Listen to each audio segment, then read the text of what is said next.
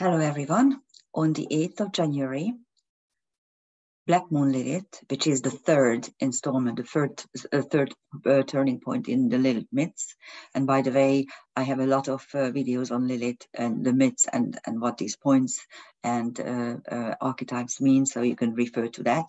I'm not going to repeat it, just the most important things. But anyhow, Black Moon Lilith, which is not a celestial object, it is the empty focal point of the Earth-Moon ellipsis, but they are very important in karmic astrology because it denotes the returning goddess, the banished feminine who leaves the Garden of Eden and then hides, goes into some kind of confinement, and then when she hears about the creation, not the creation, the manufacturing of Eve, she decides to come back and teach her whatever is necessary to become a sacred feminine as well. But anyhow, so this point in space that we are calculating is quite important, and any celestial object and any chart point moving into Leo is relevant in karmic astrology, because if you take a look at the zodiac, it's the 5th sign. And it commences after the first so-called introductory signs, Aries, Taurus, Gemini, and Cancer, where the incarnating soul gets acquainted with the elements. And then after that, and only after that, can it recreate itself into a new individual entity. And that is happening in Leo. So really any chart point or any celestial object moving into Leo has this flavor, this quality about it, that it carries some sort of creative individuation. It can show its true self. It can show its true potentials, even if it's in exile, by the way. So, for instance, my generation has Uranus in Leo, and actually it helps us to become a lot more, how shall I put it, a lot more, not really creative, but the flashes of inspiration are filled with creativity, especially if you have this particular celestial object prominent in your chart. But anyhow, let's take a look at what is happening in the sky. And this is the exact moment when Black Moon Lilith is moving into Leo, which in London, according to London time, is on January the 8th at 13:42. So coming up to a 1:45. And I'm not going to delineate the chart itself, although I'm going to point out one important stuff, because it's very, very similar to the chart of the Cancer full moon 2 days earlier. In this chart, the sun is already separating from Mercury. Mercury is retrograde, so it's a doubly separating conjunction. Out of the very interesting midpoint structure we had, now it's falling apart, and only the Neptune Vesta midpoint, where Astrea is, remains. And of course, Vesta is the focusing principle. Neptune is your dreams and aspirations and transcendence and all kinds of esoteric knowledge and experiences.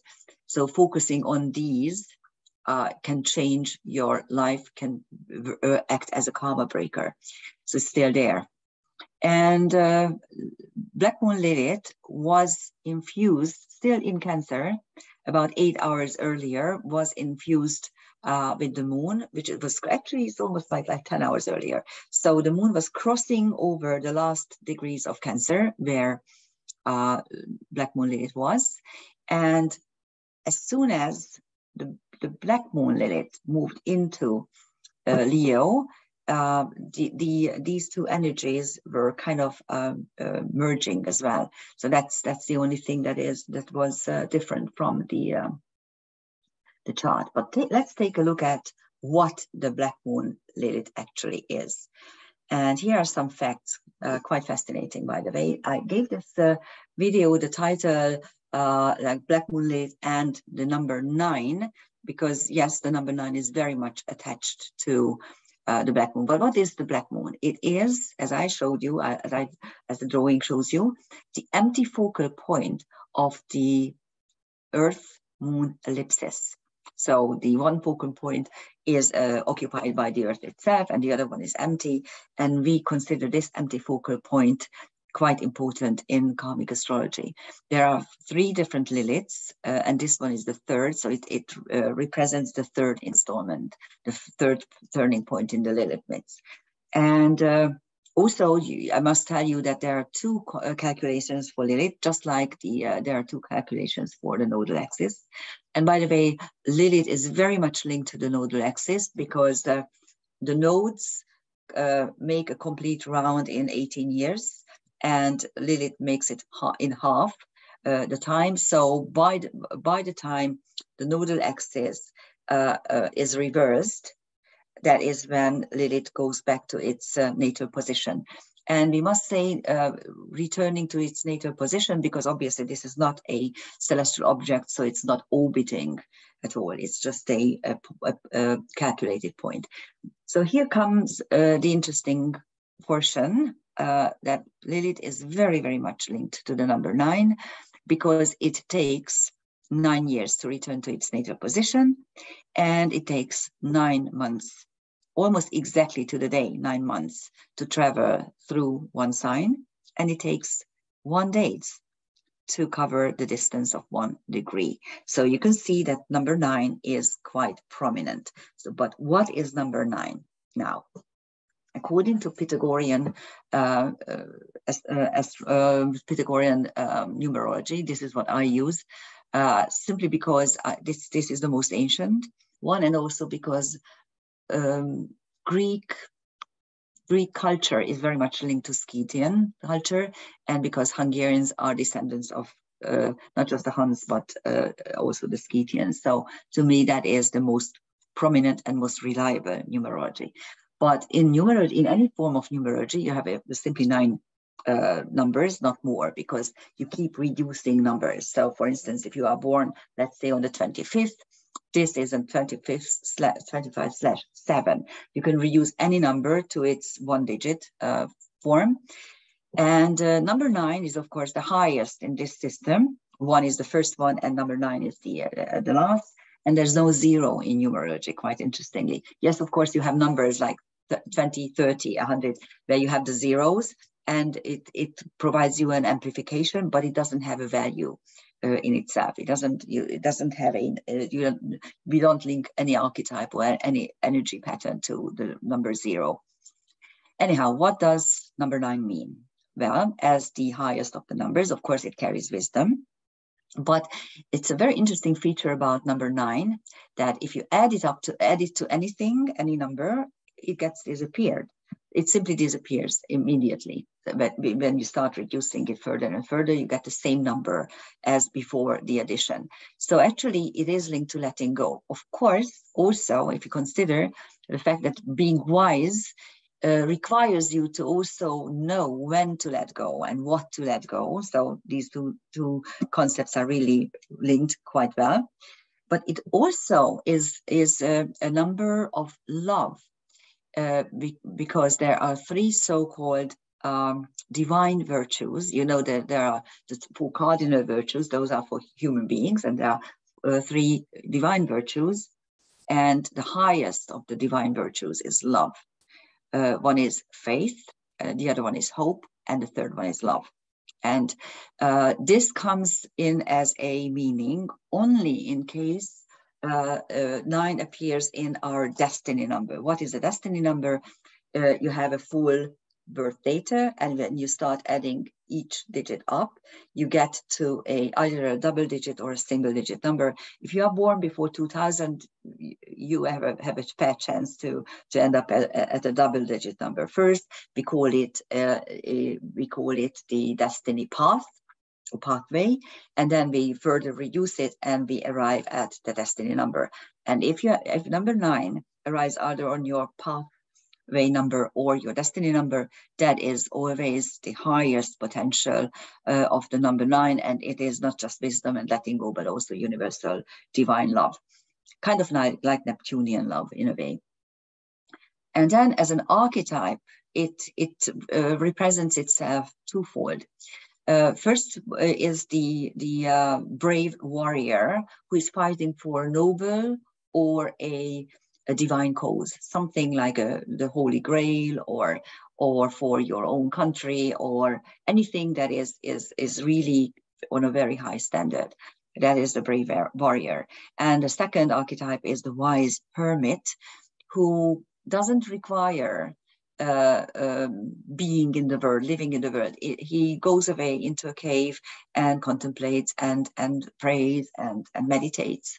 And this kind of hermit existence is also linked to number 9. Don't forget that it disappears whenever you add it up to anything. So those are the number 9. And as I said, the Lilith, Black Moon Lilith, is very much linked to number 9. This is a drawing that one of my students made way back sometime in 2012. I haven't had the time to redo it, but of course it could be continued, but you can get the feeling what this is. It shows the North Node, Black Moon Lilith conjunctions, how they unfold in time. And they give this brilliant grand trine structure, and they appear in as they move in time in certain elements, and they give these series of elemental conjunctions. So it's quite revealing how you know the one of the most beautiful and most harmonious structures, if you consider configurations, is the Grand Trine, and Black Moon Lilith North Node conjunctions provide you with it in you know, as it crosses over the elements. And if we go back to the chart itself, as I said, I'm not going to delineate it, because the main purpose of this video is to show you how the Black Moon is linked to the number 9. But of course, there are some interesting features in the ingress chart itself.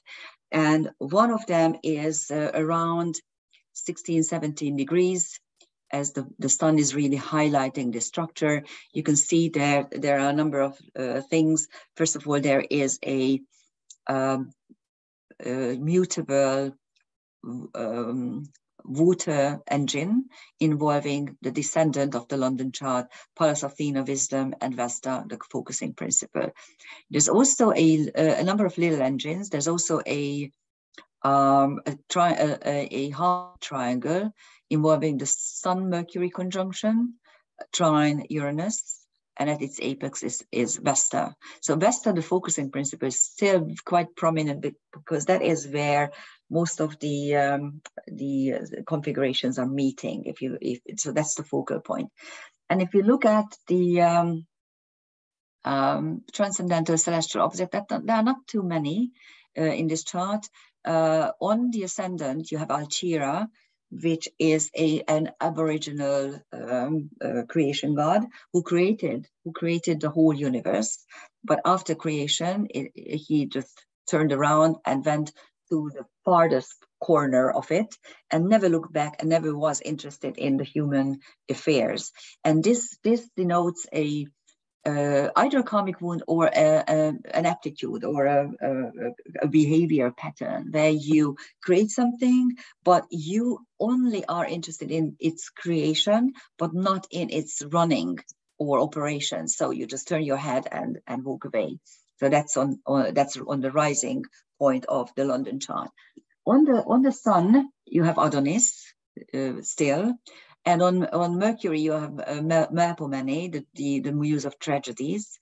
Mercury is still retrograde, so is Uranus. So we have a number of retrograde planets still.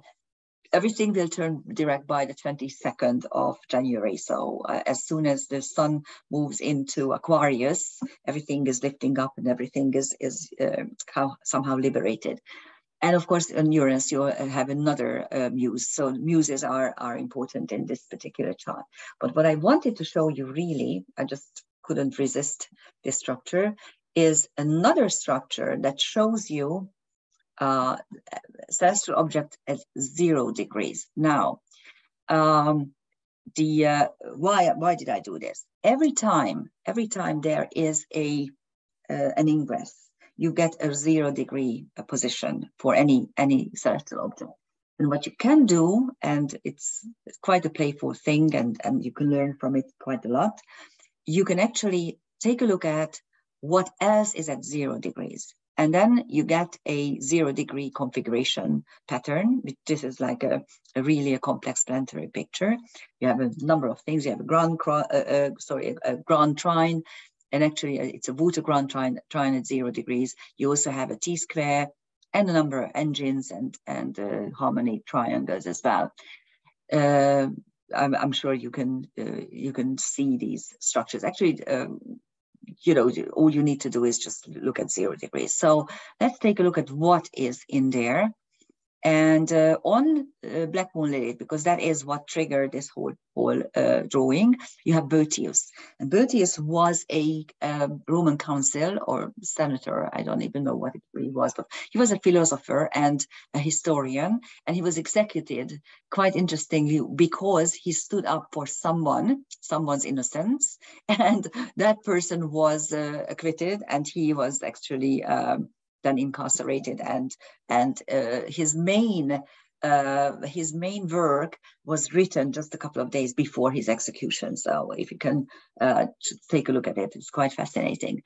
And then you have a number of other stuff at 0 degrees. Let's take a look. What?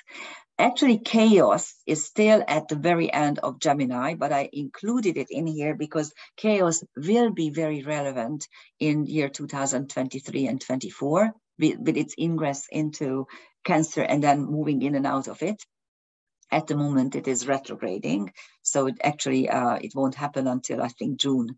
But I did I make a video of this? Maybe not, but I will. I promise I will. But anyhow, chaos is something that is very relevant at the moment if you look around. And chaos means two things. Of course, it means creation out of nothing, and this is a skill that you will badly need in the upcoming period, how to create out of nothing. And at the same time, it is also chaos, of course, and anarchy, and that is what you see everywhere, especially in the West and especially in the United States, unfortunately. Here in Central and Eastern Europe, we still have some decency and some common sense and rationality. Okay, and then you have Bienor, who is a centaur, who is very, very proud of his own achievements, and very sure of himself. So to be sure proof, to be too proud or over proud is linked to Bienor and the karmic wounds that could be inflicted by it. And then Menkalian is Beta Auriga. And you may remember in many of my videos explain that in a constellation, the alpha star expresses the most important issues of that particular constellation, and the beta star usually shows the dark side or simply the shadow side of it. It's not bad. Stars are not part of the solar system. They are on a universal level, and so they cannot be interpreted or delineated with human standards. A star never brings anything bad. This is something that I would like you to understand. So actually, Menkalian, just by being a beta star, shows you the other side of the story. And of course, Auriga shows you how you can achieve things, how you can become very successful. Don't forget that year 2023, if you add it up, is a 7, which is the Chariot, which has the same connotation as the whole constellation of Auriga. And the beta star denotes what happens when you don't win, what happens if you are second, what happens if you can't be the victor. That's what's set at Cancer 0 degrees. And then on Virgo 0 degrees, you have Galahad, again a knight in shining armor, coming from the Arthurian myths. And then two bright star. One is Fekta, which is Gamma Ursa Major, and the whole constellation of Ursa Major and Minor are linked to the goddess energy and the mothering principle. And Regulus, Alpha Leo, which again is linked to reign and sovereignty. The whole constellation of Leo is about how you rule, how you can become a sovereign, how you become a king, and what are the aspects of ruling. In Scorpio 0 degree, you have Haumea, which is a Hawaiian goddess. This is a thing, a Hawaiian goddess who is a fertility goddess, and she constantly renews herself and rejuvenates herself in order to have even more and more children. And on Capricorn 0 degrees Capricorn, you have Babel, Nyx, Erinia, and Sinistra. Erinia, of course, is the Erinis, the fates, the dark goddesses. Nyx is the night, so another dark energy. And Babel is the Tower of Babylon, which humans created in order to reach God and talk directly to God. And of course, God said no way, and then just destroyed this tower. So it's the human hubris, revolt against the gods, that it symbolizes.